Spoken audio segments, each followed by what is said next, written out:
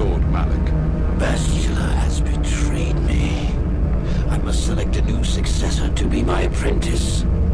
One who will one day take the mantle of Sith Lord away from me. Of all the Dark Jedi that have sworn allegiance to me, you three are the strongest.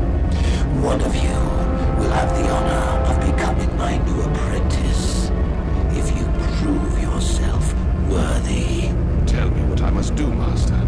Anything. Revan is on the Starforge, looking to reclaim the title of Dark Lord of the Sith. Wait here for my old master. Whichever one of you deals the killing blow to Revan will become my new apprentice. We will not fail you, Master.